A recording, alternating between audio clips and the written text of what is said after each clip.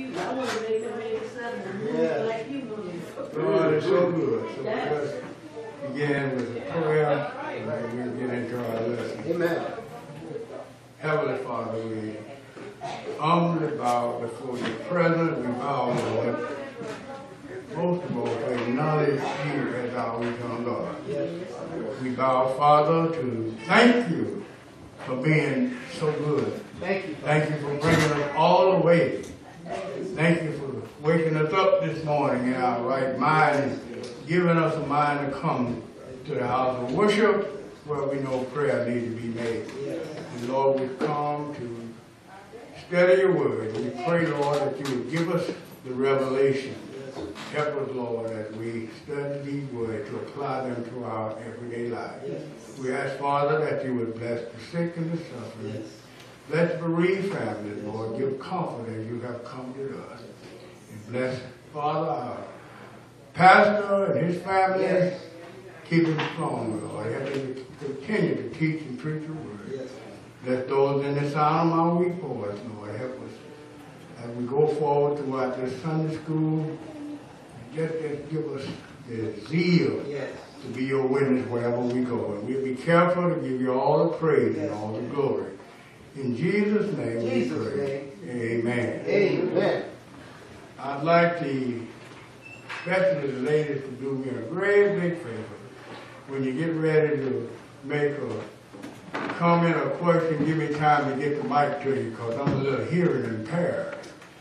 And the soft voices I can't understand.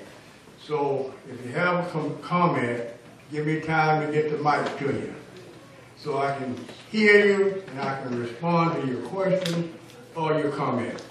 Would you do that for me, ladies? Yes. Thank you. Okay.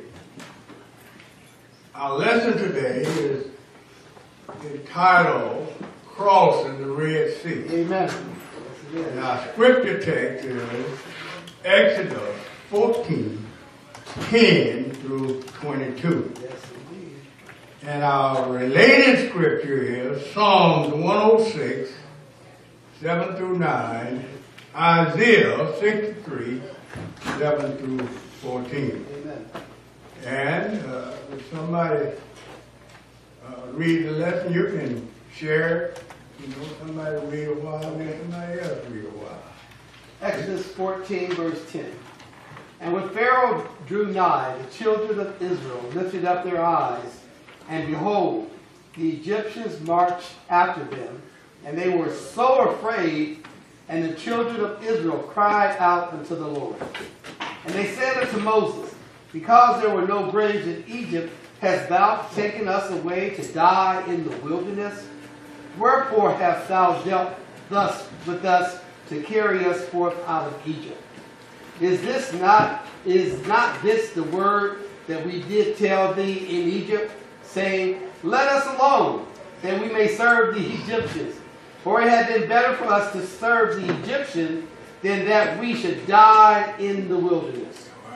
And Moses said unto the people, fear ye not, stand still, and see the salvation of the Lord, which he will show to you today. For the Egyptians whom you have seen today, ye shall see them again no more forever. The Lord shall fight for you, and he shall hold your peace. And the Lord said unto Moses, wherefore criest thou unto me? Speak unto the children of Israel, that they go forward. But lift up thou thy rod, and stretch out thine hand over the sea, and divide it. And the children of Israel shall go on dry ground through the midst of the sea. Somebody else will do that. Okay. Somebody else? Now behold, I will harden the hearts of the Egyptians, and they shall follow them. And I will get me honor upon Pharaoh, upon his whole, all his hosts, upon his chariots, and upon his horses. And the Egyptians shall know that I am the Lord, when I have gotten me honor upon Pharaoh, upon his chariots, and upon his horsemen. And the angel of God, which went before the camp of Israel, removed and went behind them, and the pillar of the cloud went from before their face and stood behind them. came between the camp of the Egyptians and the camp of the Israel. And there was a cloud and darkness to them.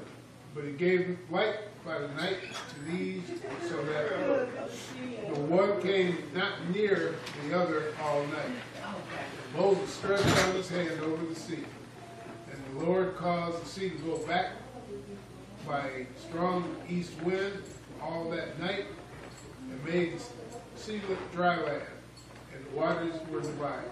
And the children of Israel went into the midst of the sea, upon the dry ground, and the waters a wall unto them on the right hand and on their left. Amen, amen, amen. Any questions before we start our discussion? Okay, let's just bring us up to today's lesson. All right. Now, as you recall, a lot of things that happened to the children of Israel. Yeah, a lot. And it has been no doubt a week since they left Ramesses. I guess I'm pronouncing that right. And a journey that should have taken something like 2 or 3 days. But it took a whole week because God led them around the Philistines. Yep. So that they would not be afraid of war. Exactly. And he brought them to Ephraim, where they are now. Okay? And can you imagine them standing there by the Red Sea and hearing all this noise? Let me run something down to you. According to a lot of writers, there were 600 chariots. Now get mad. 600 chariots. And each chariot has 2 people on it. So that's 1,200 men right there. Right. Okay? And the writer said there was 50,000 horsemen. Woo! People riding on horses. Ooh. Okay? And 200,000 on feet. Oh. Walking. Can you imagine hearing all this noise coming behind you? And Galloping down the horses. the effect upon the children of Israel was they were afraid. Terrified. Yeah. They were terrified. You know, sometimes we have our problem, sickness, death in the family, and then we lose sight on what God has done and what we ought to believe Him to do. Amen. Listen, God had performed all these plagues, and they have seen all of this. Okay? Eyewitness. They should have realized that it's the same God. Yeah. We ought to realize when we get into our problems and remember how God had delivered. Amen. No, You teach it now. He delivered me. Yes, he has. Yes, And I will never forget. Right. I don't care how many problems I have. I know God is able Yes, he is. to deliver me. So they was afraid. And they called out to God. Well, that's one good thing we can do. We call out to God. Yeah. Don't forget. They said in this text, it said they cried out. They cried out. I don't know what they were saying. The writer don't say what they were saying, but they cried out. They cried out. They cried out to God. And then, number 2, they complained. Yes. That's complaint number 2. Yes. And throughout Israel's history, they had something like about 12 complaints before they got close to the promised land. The first complaint came about, you remember when Moses and Aaron went to Pharaoh and said, God said, let my people go, Yep. so they can come to this mountain and worship me. Pharaoh said, if they got time to do that, let them get their own straw. Right, exactly. You remember that? Yeah, now they have to go get their own straw. Yeah. You want to go and worship? Yeah. So you're going to produce the same amount, but you're going to get your own straw. And so they told the leadership came to Moses and said, leave us alone. Leave us alone. Let us serve the Egyptians. Right. You making matters worse. That's right. Leave me alone. Let me go on back out there and do what I was doing before I came in here. Lord, y'all can get that. Oh yeah, I got that. Let me continue in my own ways. Right? Yeah, let me do my own thing. Yeah, right. See, your father was. Pharaoh was making it hard on us. And so they complained to Moses, saying, "We're not no graves in Egypt. You know, we must not go back to Egypt." Right. And I know a certain fella here, he'll go in a minute. He'll go back to Egypt. He'll go back to Egypt in a minute. And I determined that I'm not going back to Egypt. All right. All right. Okay, any questions so far? Well, my first comment, Pastor, is the fear factor that the Israelites were feeling when they realized that they were out in the wilderness, and you described the sounds of the horses and the chariots coming down on them, and they were all terrified. And that sounds just like us when we get in our predicaments, that we don't forget about all the things God has delivered us from, because now all we're focusing in on is what's happening right now before us. Amen. That's true. Young man. And to piggyback on that, they were willing to settle and go back and work with Pharaoh rather than trusting God that he was going to lead them to where they needed to be. Right. And I think all too often we get in a situation where things are not working out for us, so we just settle. Right. Whatever happens. You're right. See, in all of our problems day to day, we have to stay focused on God. Amen. And it's so easy to lose our focus. It sure is. So many things that will cause us to lose our Get focus. distracted, yeah. You got to remember what God has done. And I know that everybody in here, God has done something for you. Yes, he has. Boy, he brought me a mighty long way from that pit. Right. So don't forget, when you get into a tight, just say, God is able to deliver me. Okay? Now, the Israelites and Pharaoh thought that God had forsaken his people. Yeah. He brought them out here, and there's a mountain. That's what the song said. There's a mountain on each side. Yeah. And there's a Red Sea ahead of them. And there's this great host closing in on them. All this noise of these chariots and horsemen. And they said, well, God has forsaken us. But let's think about it. If God had forsaken them, then the covenant that he made with Abraham, Isaac, and Jacob would have been none effect. You're right. God is not going to go back on his promise. That's the key right there. They should have realized that God is true to his word, and he promised them a land that flows with milk and honey. Right. He is going to deliver. Okay. Yes. You know, I was studying this. Like you said, God had promised them that. But now, put yourself in that situation. Everything closing in on you like it was closing in on Mr. Israel. Yeah, it was a lot of frightening. And that was also another teachable moment for God. Right. God had a chance to let them know, teach them. Right. Whatever he said, he would do. But at that moment, they were scared to death. So they, I can understand, hey, what am I going to do? All these men coming at us, what do we have to fight with? So, yeah, I can understand them being afraid. And I think all of us will be the same way. When you keep your mind stayed on God, Yes. Don't let your problem take your mind off of God. Yeah.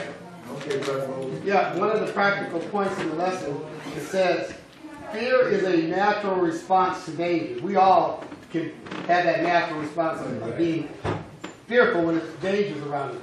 But then it says, but faith is the spiritual solution, which is what you're talking about, is keeping our focus on God. Then we know that no matter what the situation or the problem we're facing, is not too big for our God. Right. And we need to keep our spiritual focus and our faith in God, even at the worst of times when it looks like there's no hope. Yeah, don't lose hope.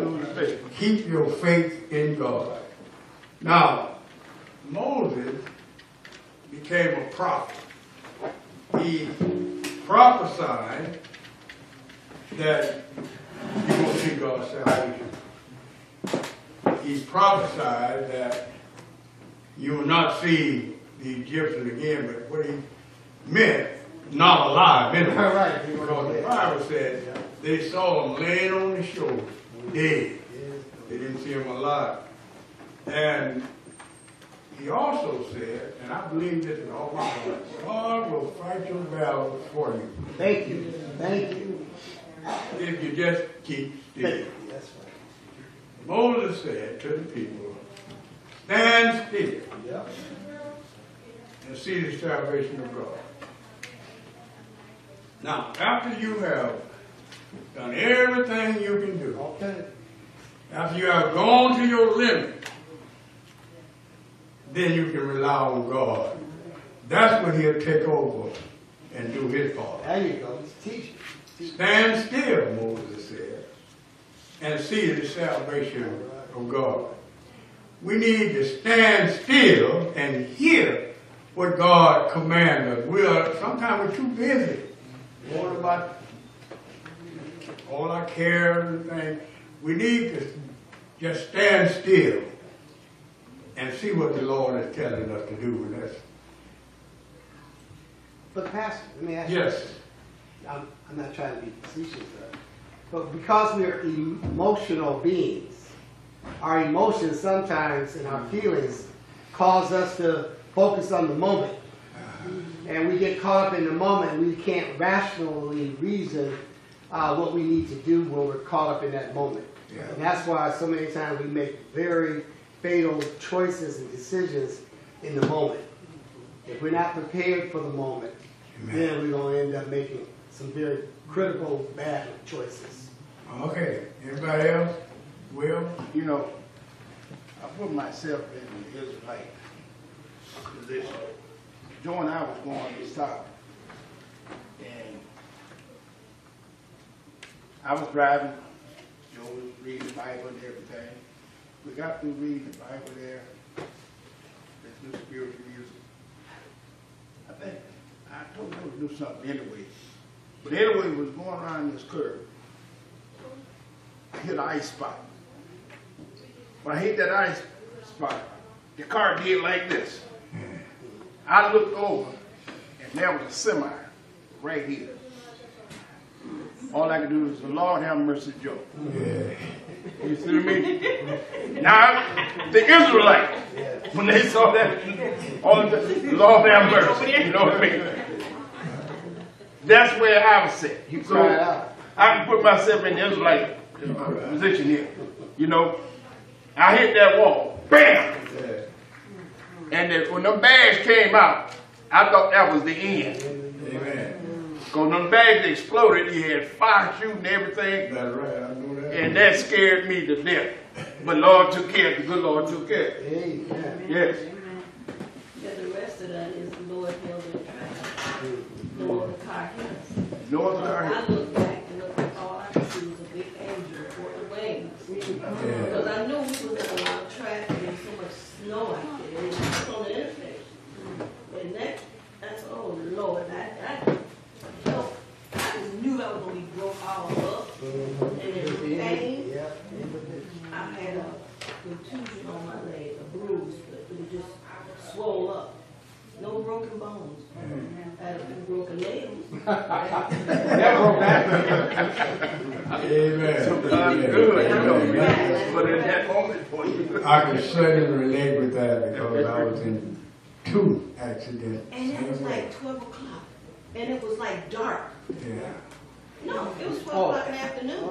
Yeah. Because of that storm that came across. No. Yeah, Ohio all the way over. Yeah, I've been through. Michigan, it was just a, man, they shut down everything. Yeah, I was in an accident, same way out in South Dakota.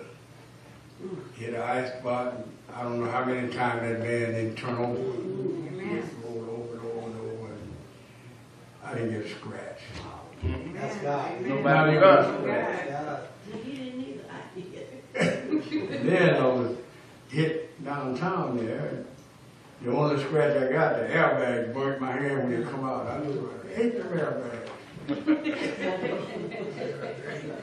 Okay, so we see that the Israelites had a lapse of memory. We see that in the lesson today. And they thought God had forsaken them. But just think, God is so good. He uses the things that he creates to show us his power. Now, he created a cloud. And the cloud on one side is dark. Right, Egyptian. And on the other side is light. Yeah. And that cloud remained all night. Yep. Okay, so that's the power of God. Supernatural. Okay? So we know that God will take care of us if only we could trust in him. He will surely take care of us. And look what he did. He guided the Israelites. And the scripture said that he was a pillar of cloud by day and a pillar of fire by night to get them where they are. So he guided them. Supernatural. Why can't you see that? He spoke to Moses. He told Moses to stretch out your rod. First of all, he said, go forward. You know, I'm looking at all this water and these mountains. Where am I going? Where can I go? Right. You gotta have enough faith to trust God to move out in that water. All right? That's what he said. Tell him to go forward. Again, he tells us that I'm going to harden Pharaoh's heart. See? He intentionally Yes, deliberately. made it so Pharaoh would be determined to destroy Yep. or take back the children of Israel. Okay? So that's what he determined. Now we're at the water. He tells Moses, stop crying to me and do something. You know, sometimes, I'm one for prayer. But sometimes we have to get up And do something, right? and do something. Yeah. You know, it's all right to cry to God. It's all right to ask him for something. But sometimes we have to do something on our own. So he said to Moses, use what you have. Stretch forth the rod. Yeah. Moses stretched the rod. He caused the east wind to blow all night long and divide the water. Yep. That's a mighty force for wind Ooh, that he called. That's unusual. Now I want to tell you something. The rod didn't do it. No, it's God. I remember later on in Israel's history, they ran into some poison water. You know, scripture said it's bitter, and they could not drink it. So God told Moses to get a brush and stir in the water. When he did that, the water became pure to drink. It wasn't a brush. It was the power of God. Amen. Another incident, Elisha was building a seminar for his students. And one of the young men had a bar axe. Y'all know the story. And the axe came off the handle. You ever been? I have done it. Y'all ever been that way with it? Oh, yeah. Anytime. The axe came off the handle and fell in the water. And he told him, I borrowed that axe. So Elisha got a stick and stirred in the water. and the axe floated up on the top. It wasn't a stick. No, it was power of God. Power of God. Yeah. Whenever we need God, He shows forth His power. He uses the thing that He created to show His power. Okay, now, He had to harden all these soldiers. He had to harden their heart too. Because if they come in there and see all of this miracle, this water dividing, they were going to get scared. But He hardened their heart so they would still chase after the Israelites. And that, we all know what happened after that. So, question, comment. There's also the first two plagues that affected the Israelites and the Egyptians had to do with the rod. That's right. And Moses used the rod in those two instances, those two plagues, to display God's power there. So again, he goes all the way past the other plagues, and now again he finds Moses at the Red Sea, and he's using the rod again. Right. And the Red Sea is the biggest mass of water that he has to deal with to perform the last miracle, Right. to get him out of there. Right. Yes, And ma'am. you also have to do things through Moses so the people will believe. Yeah. You know, you see stuff, you believe it, but if stuff happening around you, you're scared. Yeah. So he was letting them think that Moses had all this power, Right. but he didn't. God had it. God got the power. You see, all of the plagues that God did over all the Egyptians were to show who He was, to show I'm God. All by himself. I'm going to get me the glory. Yeah. And God allows a lot of things to happen in our life just to remind us that He's in charge. He's our boss. And He's going to take care of us. If only we could trust in Him and keep our minds stayed on Him, Joe. My daughter Sheila was in school in Erie, Pennsylvania, and she had left going to work where she was in training. So she didn't have all the proper clothes on when she left because it wasn't snowing or anything. It started snowing, and when she got out, she didn't have her shoes, she didn't have, she had on tennis shoes. And it was so cold, a little coat, but she got clothes, but she didn't have them on. And she said, Mama, I was just walking and praying and crying. I said, Lord, please send me a bus. Do you know a bus came? Sheila got on the bus came, took her home, let her off in front of the house where she lived. And so she asked the lady, did the bus ever come down the street? She said, no. I started crying, and she told me, and I said, well, nothing but God that took care of my child. And she believed, and it just helped her faith more and more. Amen. And I just told her. Yeah, it's like in this situation, God put them up against the Red Sea where there was no way out. No way out. And the Egyptians, they thought they had them for sure because they had nowhere to run to. Yeah. And so God basically hardened their hearts in order to make the Egyptians feel that they could take them out. Right. So God again could show up and show that He was really the one that had all the power. And He was, like you said, get the honor and the glory. And there'd be no doubt in anybody's mind who God was. He said, yeah, this is the final show. He said, I'm going to make sure this time there's no way out. No way out. You know, the question, and a lot of people still ask this question, did Pharaoh get drowned too? You had your hand on that? Yeah, I was just, what the lesson was really showing you that God is not gonna put you in a situation where He's not gonna lead you out of it. And not put you in a situation and leave you there. He's gonna bring you out. Right. Out of that situation. God will never leave you nor forsake you. He promised that. He will never leave you. More than one time in the Bible. Okay. It doesn't say that. That's right. Pastor, you have any comments? Boy, I got quite a few of them. Hey, but you start, Reverend Simpson, Been waiting. you mentioned something just before Mike was talking about Okay. Pharaoh. Did Pharaoh die in the About Pharaoh, did Pharaoh die? went through the sea? I have no idea. All I know the Bible doesn't say. So what y'all think? I think Pharaoh was toast. I think he went down with all the other soldiers and the horses and the chariots.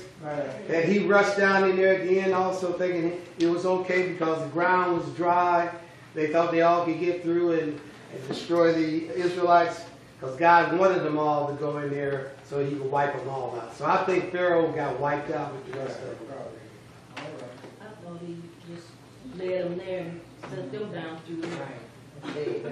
But then God wants Pharaoh to understand that he is God. Without a doubt. If he dead, he won't know it though. Hey, he knew that moment before he died.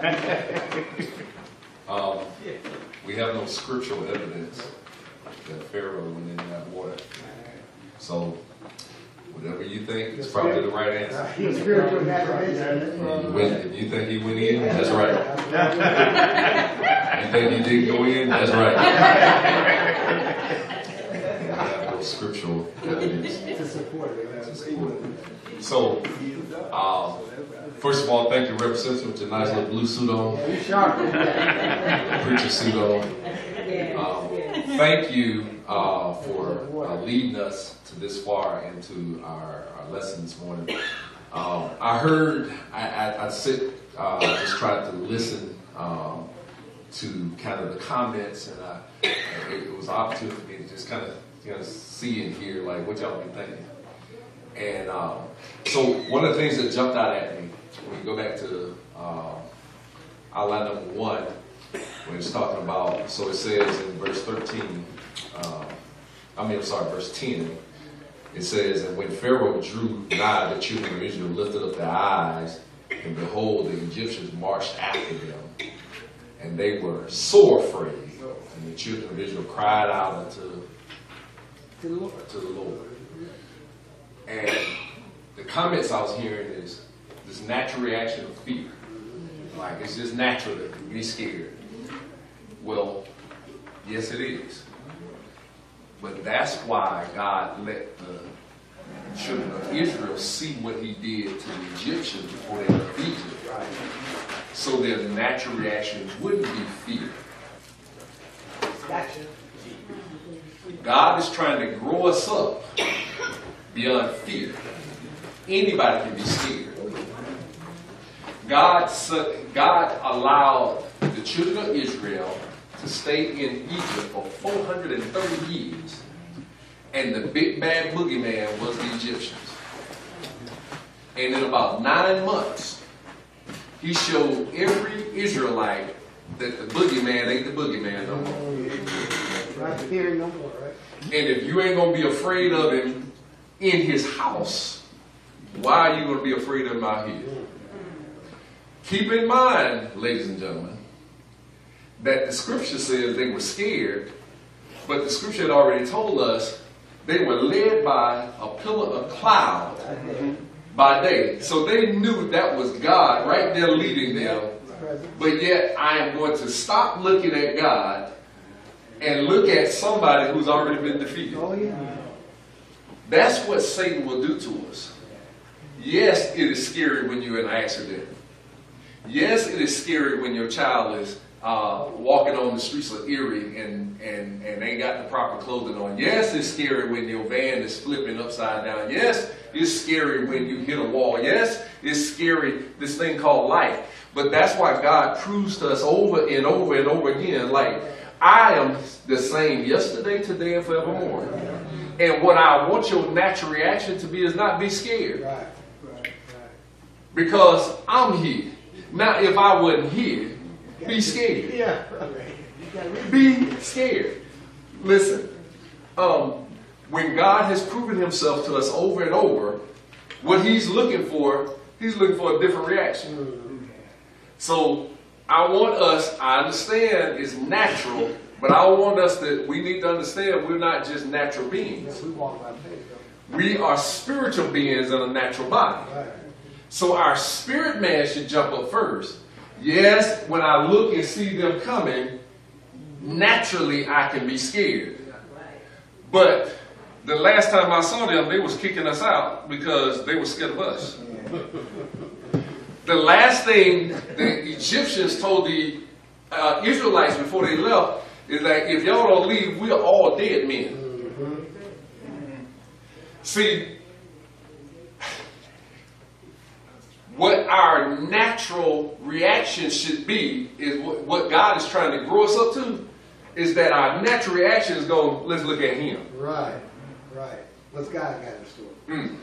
Let me, and I just want to use myself as an example simply because I know me better than I know you guys. Right. And so, and it's going to come out of the sermon today too, if the Lord let me push it that far. Amen.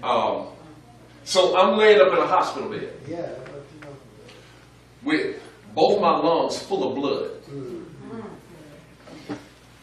Keep in mind now, one blood clot can kill you. One. Matter of fact, my mother transitioned this life after being in a car accident because a blood clot left either from her knee that had gotten damaged or cracked ribs that got damaged, went to her heart, she had a massive heart attack. So I know what a blood clot can do. Sister Gibson, I'm laying in the bed talking to the doctors. I'm full of blood clots. But I ain't scared. Oh, wow. My natural reaction, Joe, could have been, oh my God. My natural reaction could have been, I'm in trouble. But that was not my natural reaction. Because, watch this. It's not that I'm better than anybody else. I knew, and I can't wait to preach it today, I knew that either way, whatever happens, I still trust God. So watch this. Watch this. If he healed me, I'll praise him. All right. Come on. If he take me home, my mentality was in a few minutes I'll be in your presence, I'll praise you. Right. Either way. But my natural reaction wasn't afraid. I ain't been scared yet. Come on. When doctors sitting there looking me in my face trying to figure out, like we looking at the x-rays, we see your lungs are full of blood, but we're talking to you and it looked like ain't nothing wrong with you. Come on now. That was nothing here. They had to actually hold the x-rays in their hands to make sure they had the right patient. Right. So they came in right before we were about to go into the procedure, and each team, they had the doctor, the surgeon, had the anesthesiologist, had the nurses. Everybody want to come tell me what's about to happen. Well, Mr. McKenzie, I just want to make sure you understand this is about to happen. We're going to do this, that. And my answer was, okay. Then the next thing come in, blah, blah, blah, blah, blah, okay. Next thing come in, okay. And I'm like, let's do it. Like, what are we waiting? Let's do it. Because for me, I know that I already should have been dead. Right. You got borrowed time anyway. I wasn't no borrowed time. I already was delivered. All right. Listen, this was now Saturday. When it got really bad for me was Thursday. On Thursday, Sister Joe, I walked down from my bedroom down to the first flight of stairs to my dining room, down the second flight of stairs to my den, and down to the third flight into my basement where the washer was. I got in my house, in my basement, and wasn't sure I was going to be able to get out of my basement. Oh, wow. I had no strength. Couldn't catch my breath. I'm standing in front of my washer, and I left my phone upstairs. And I'm trying to figure out, like, Lord, I don't know if I'm going to get out of here. Well, watch this. That same Thursday, the Lord let me get out of the basement, get back to the dining room, get back to the bedroom. I went to the shower, put my clothes on, got in my car, drove to Albion. Had three meetings, met with the ministers, told them what was going on. Watch this, Brother Kevin. I actually had 3 meetings, got back in my car, drove back to Kalamazoo, got in my bed, slept all night, got up the next morning, went to my eye doctor's appointment, then went to the ER. You kidding? How do you do all that? And now they looking at me like, I don't know. And I'm looking at them like, man, I've already been through the storm and the rain. God has already proved himself to me. I trust him more than I trust you. Whatever you tell me, it really don't matter what you tell me. You tell me whatever you tell me, I still trust God. My natural reaction. And now remove me from it because I'm just a nobody. Your natural reaction, think about how many times God has been good to you. Think about how many times when he made a way out of nowhere. Think about all the times he delivered you when you shouldn't have been delivered. And so what he's saying is, I've already delivered you so many times, the next time something happens, don't let your natural reaction be fear. All right. I got this. Because every time you fear, you are saying to God, I ain't sure if you can do it. Right. Doubt. All right. Watch this. So he gets them, God gets everybody right where he want them at. Yeah, exactly. He gets the children of Israel to the sea. Because then they can't see how they going to get across. Ain't no way out. Now they got to see him move on their behalf. Exactly. He get the Egyptians to the sea and give them one last chance. Either you honor me or I'm going to kill you. What an option. He gets everybody to that spot where you got to make a choice. When Moses spread the rod and the east wind came, Moses made a choice. I obey God. Amen. When the children of Israel walked across the Red Sea, they made a choice. I obey God. But when the Egyptians pursued, they made a choice that I'm going to actually do with God's stuff what I want. Right. Teaching point. Don't try to steal other people's blessings. Oh, okay, Pastor. Amen. What will bless somebody else will kill you. Oh. Boy, oh boy. Powerful words. Don't be hating on other people's God moment. Right. Because they decided, I'm going to ride through that dry land because they walking through dry land. But yet they have not given God glory. Amen. You have to know God for yourself and listen.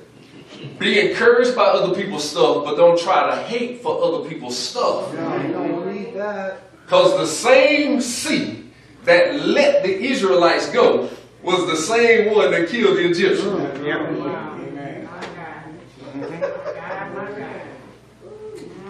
And God was simply saying, I will have glory. Yes, One way or the other. He used 9 months. Think about it. 9 months. Now y'all feeling me? Every mama in the house ought to show enough know this, and the dad is too. 9 months. Especially if you wasn't trying to help the pregnant. Lord have mercy. Pregnant greatness.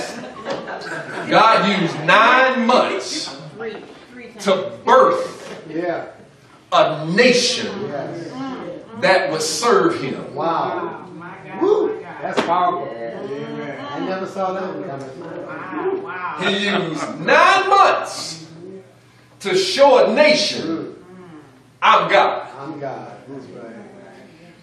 You cried for 430 years. I can deliver you quickly in 9 months. Yeah. I see. Now watch this.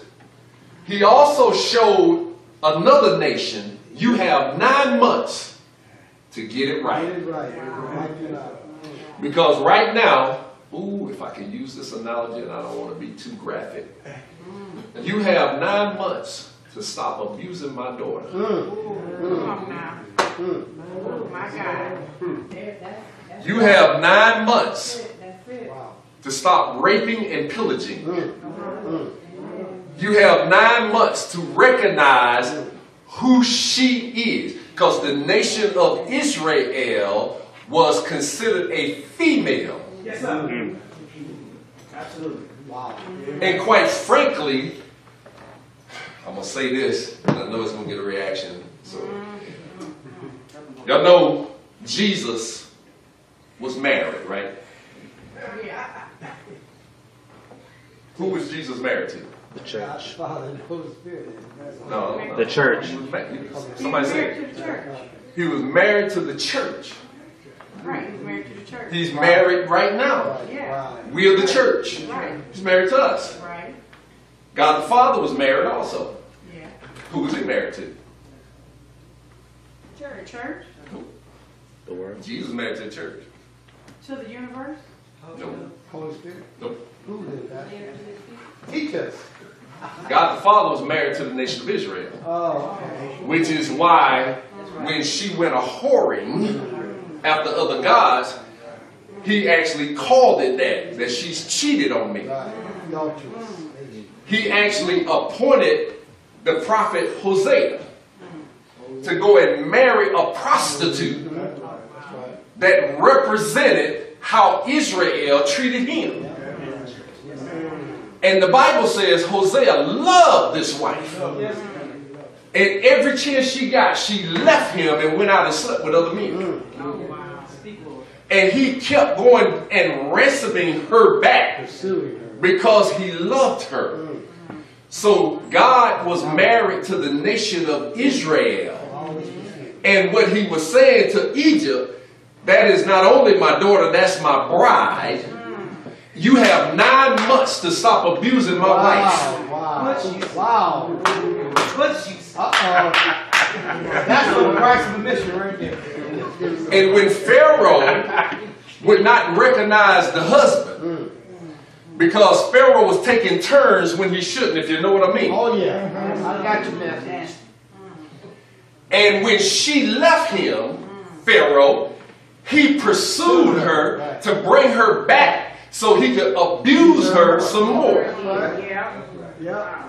And God said, I want to bring you to a point where you're going to know who the real husband up in this piece. Yeah, right. Wow. And if you will stop your wicked ways and give me glory, I'm going to bring you to a point where I am going to deliver my wife and let her see me destroy you.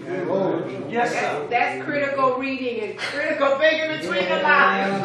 You know what? Right? Oh my God. Go ahead. I'm sorry. You had your hand up. When you said that brought back to That's deep thinking. That's deep. that just passed. Now, mind you, she had been, you might as well say, past and death so many times. And to other people that was scared. Her kids didn't know that. She kept telling me, I'm not going to be here. She told me and my mother-in-law, the kids, one day, the last time she was in the hospital, she said, I see the light. Nobody would have never understood that in being in the spiritual realm, what she meant when she said, I see the light. I've seen it twice. She has almost, what's the man said, now that she has passed over, it was brought back to me, the Holy Spirit brought it back to my attention. She already knew she was going to leave here. But she was trying to get her children to come on one accord. Because when she kept telling them they saw the light, they were laughing, they were giggling, they were. But I see it for myself because the Lord brought it to my attention. And then when she told my mother-in-law, she said, I'm not going to be here, Mama. I'm not going to be here for Christmas. And she didn't make it Thanksgiving. But that was her way of letting us know, getting us ready, getting us prepared. I knew it in the spiritual realm, but the children didn't. They just kept like not listening to what their mama was saying. So I knew it, and I could see it in her eyes. And when she was sitting in that hospital bed, the Holy Spirit revealed to me as we was walking out, she's not going to be here another year. So they better get it together, and they better come together on one accord. And I'll expand it. And I wasn't there, but I'll expand it. Anytime God allows a saint to leave this earth, he's telling everybody, not just her family. He's telling everybody, me, you, everybody, get it together. Because this world, the older saints used to sing it And the song would say, this world is not my home. Right. I'm just Passing through. we are pilgrims on a journey. This is not our home. And so sometimes we get so caught up and get to fussing and fighting and trying to do all kinds of stuff here. This is not our home. And God is saying, I will actually literally pull one of my saints. So the rest of y'all see, you got to get it together. Right. And if you got it together, you got to keep it together. And so and know this, God is so sovereign and so awesome that he uses death as an act of mercy for his people. Mercy.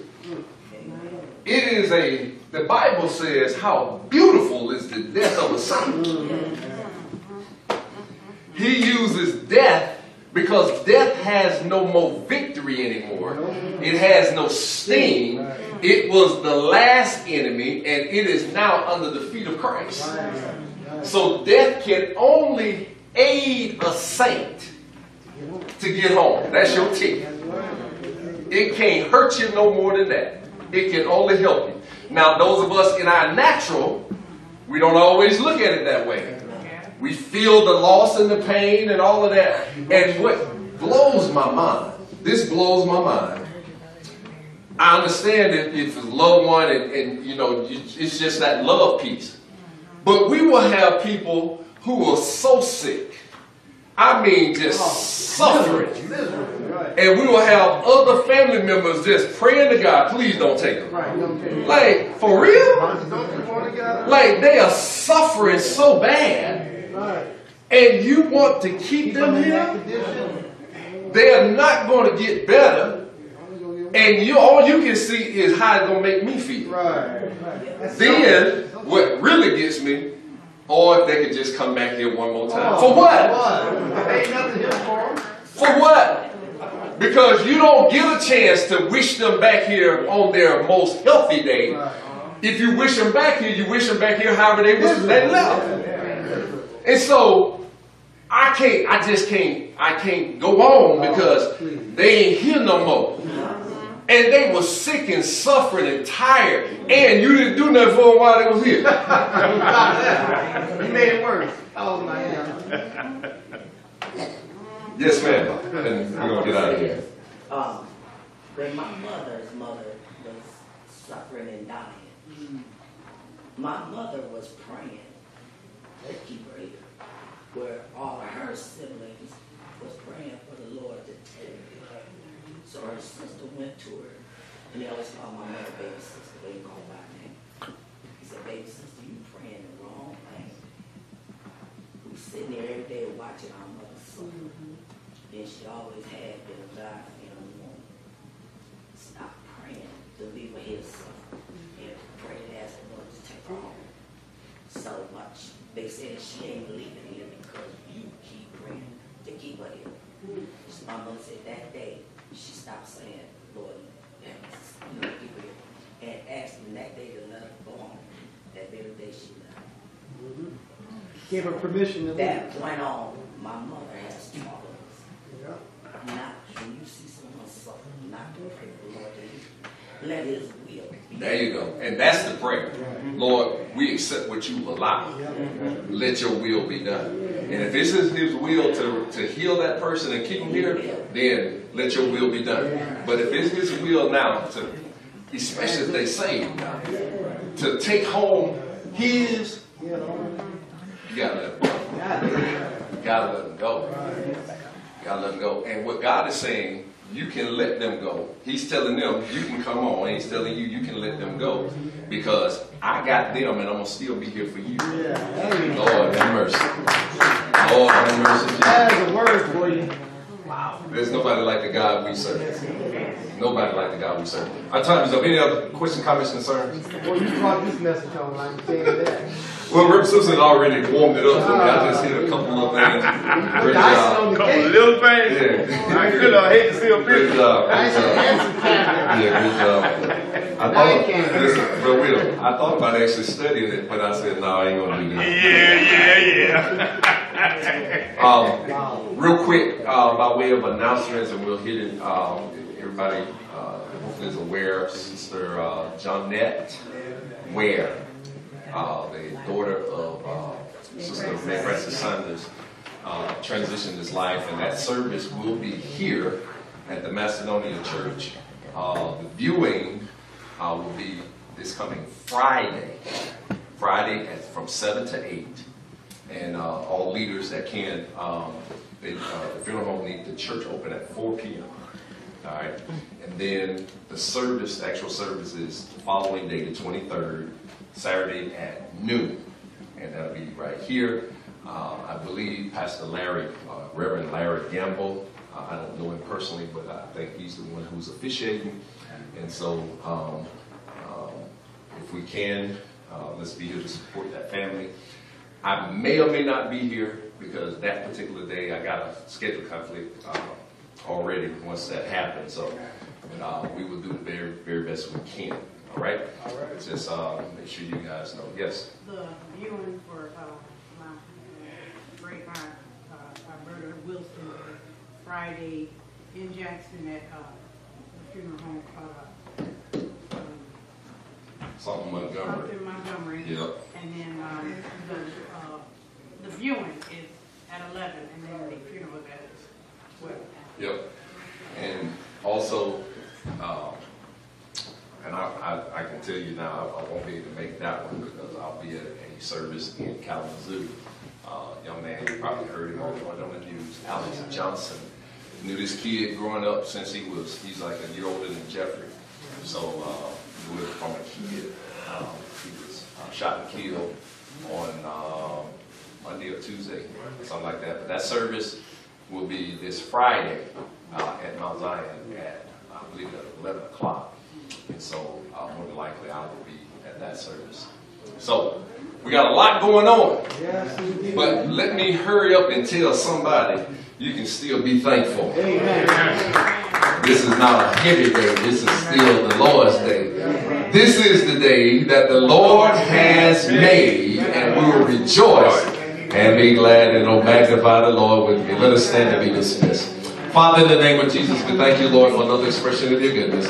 Thank you, Lord, for teaching us in the lesson, God, that you are still in charge, that we can trust you in the midst of natural fears. We can still trust you. When it looks bad for us, we can still trust you because you led the nation of Israel by day and by night, and you just telling us by way of lesson, you only lead us twice also, by day and by night. We thank you right now that you and you alone get the glory out of all that goes on in this world from your people. And we're committed, Lord, to make sure that we don't take our eyes off you, but that we do give you glory, honor, and praise. Lord, we thank you for the food that has been prepared. We pray that the fellowship and the food is to your glory and to your liking, that it'll strengthen our bodies so that at 11 a.m.